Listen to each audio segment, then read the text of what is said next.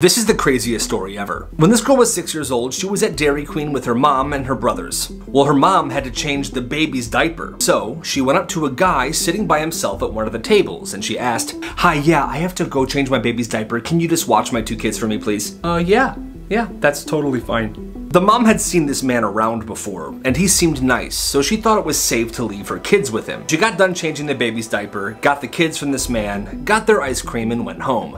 Well, a few weeks later, they were watching the news.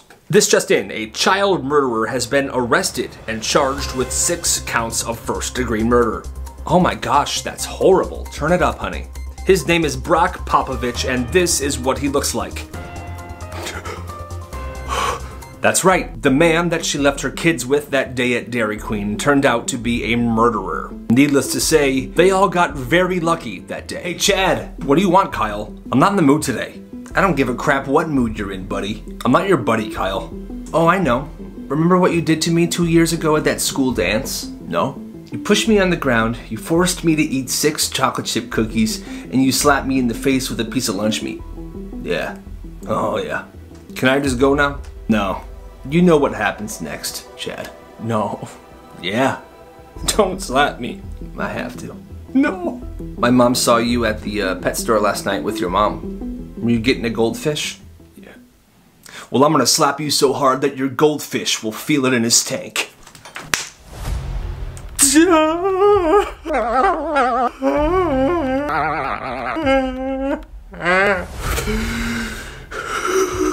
Hey bro, so I think I'm gonna ask Stacy to the dance. Bro, good for you, dude. You deserve it. But you might want to act quick because, look. No, they call me Mr. Suave. No, I'm kidding. But I am suave though. I'm super suave. Let's just say I lift about, 110 on a good day. You know what? I'm going up there. Hey Stacy. Oh, hey Kyle, what are you doing? What are you doing here, loser? Stacy, quick question. Are you inflatable? No, why? Oh, did you hear that, Chad? She's not your type. I only bought one of those dolls and it was a joke. Yeah, right. You're just saying that in front of Stacy because you hate me. Oh, no. I'm not saying I hate you. What I'm saying is if you were dying, I would unplug your life support to charge my phone. Stacy, you, me, dance Friday? What do you say? I will see you there. Bye, Stacy.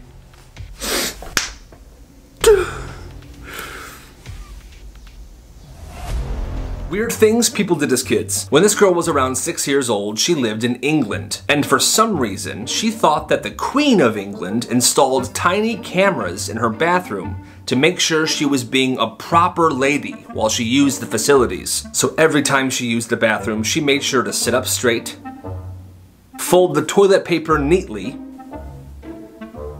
and say, "Thank you, Miss Queen," after she had finished. Well, what a weird kid. But hey, if I thought the Queen was watching me poop, I'd have done the same thing. This person's dad is wild. When this kid was 6 years old, he went to the gas station with his father. They were very low on gas. So low, in fact, that the car ran out of gas right when they pulled up to the pump. When he got inside to pay, he realized, oh my gosh, I forgot my wallet. Okay. The thing is, I ran out of gas, so I can't leave here. Dad? Hold on, buddy.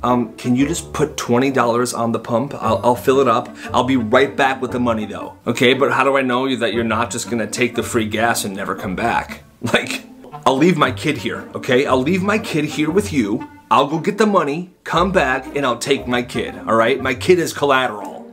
Dad, no. All right, fine, yeah. Okay, I'll be back. The dad eventually came back, but that kid wasn't sure for a second. He was stranded at this gas station with a strange man for over an hour.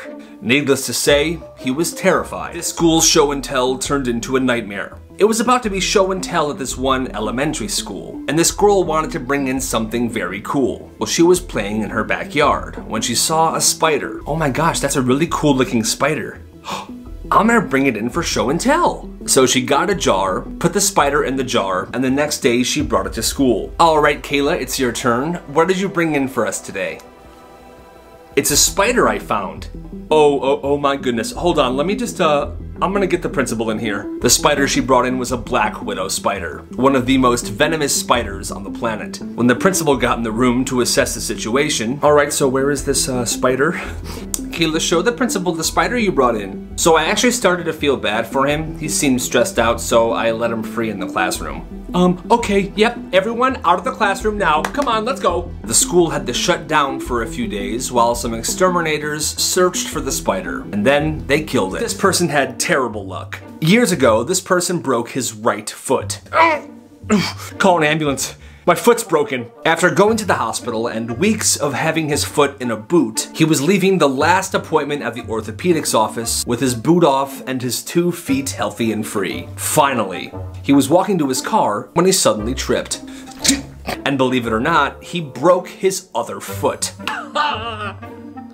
He had to go to the hospital, get his foot in a boot, and do this situation all over again. This is the weirdest kid ever. The person that shared this story said that there was a weird kid that went to their high school. It was a very big high school, more than 3,000 students. If anyone said anything to this kid that he didn't like, he would stare at you dead in the eyes and recite your address.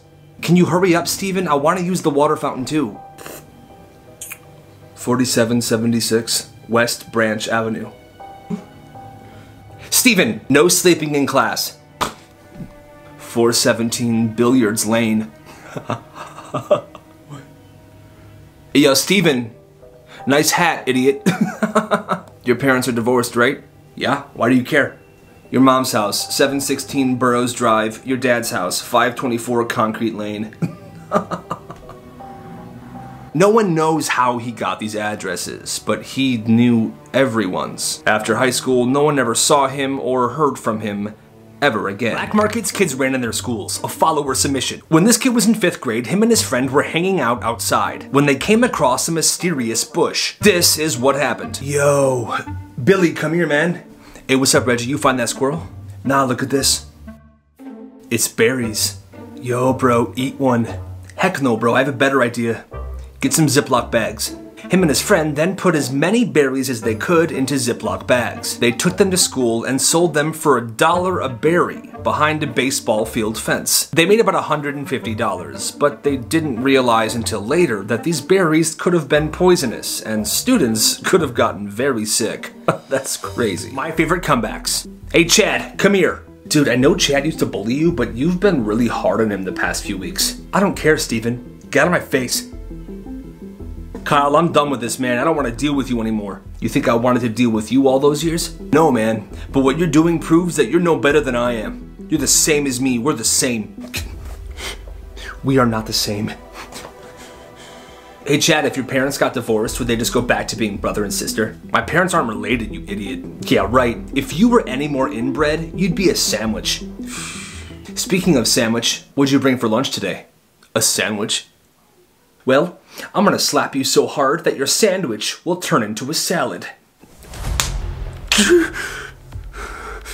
Check your lunchbox.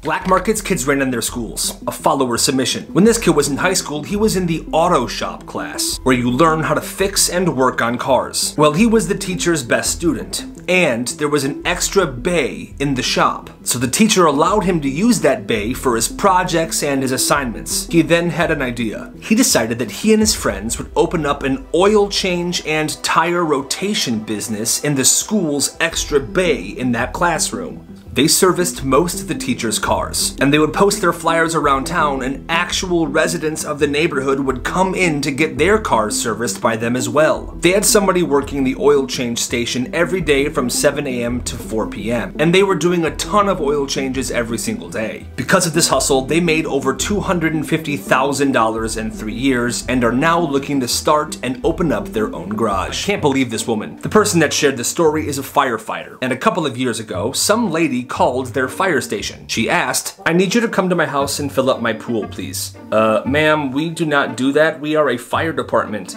Exactly, they're a fire department. Where does this woman get off? Anyway, she says, "Well, who am I supposed to call to get my pool filled up? You guys have the water trucks." "I'm not sure who you can call, ma'am, but like I said, once again, we are a fire department and our fire trucks use our water for emergencies only, not to fill up pools." Then, this incredibly entitled woman says this, "Well, my taxes pay for your salary and those trucks, so you need to come fill up my pool now. No. Can you believe that? What a crazy... That woman needs a reality check. The dumbest ways people made money. This woman needed some extra money, so she went on Craigslist. She saw an ad that said, "Allow me to film you shaving your head. The pay, $600. I'm definitely interested. She then met up with this dude in a parking lot somewhere, and he filmed her shaving her head. And she made $600. Up next, this kid and his friend were 12 years old. They were walking to 7-Eleven when a car comes out of nowhere and hits his friend. Oh my god, I'm so sorry, are you okay? This kid's friend wasn't hurt at all. He wasn't even hit that hard, but this guy was tweaking. Don't call the cops, okay? What do you want? Anything. 20 bucks? 20 bucks each. Okay, fine, yeah, here, 20 and 20. Okay, we good? Honestly, they should have asked for way more. When this kid was 10 years old, he lived next to this woman who had a pet parrot. This woman worked all the time, and the parrot was alone most of the day. Well, this lady was worried that her parrot was lonely and depressed. So she paid this 10-year-old kid 25 bucks every day after school to go into her house and read her parrot a story. And then the princess poisoned all of the elves in the city until they all died. I bet you like that story. This is the dumbest school rule ever. At this one middle school, there was this rule, and the rule was called the bubble. The rule was no students in the school were allowed to come within an arm's length of one another in the hallway for any reason. And if kids broke that rule, they would get in trouble. Want to give your friend a high five? Detention. You want to lend your friend a pencil in between classes? Detention. Is your friend having a really bad day and you want to give them a quick hug in the hallway? Extra detention with a possibility of suspension. Give me a break. The person that shared this story said that their physics teacher in high school was super cool, and you can eat food in class whenever you want. However, there was one item that you were never allowed to eat in that class. In this teacher's class, there were no bell peppers allowed in my class. If I catch you eating a bell pepper, it will be thrown away and I will send you to the principal's office. Now, if you break this rule multiple times, if I catch you eating bell peppers on multiple occasions, you will be suspended. Is that understood? Yeah, sir, who would bring a bell pepper to class? You have no idea. Students throughout the years asked him on multiple occasions why his hatred for bell peppers was so intense, and he never gave them a clear answer. That's crazy.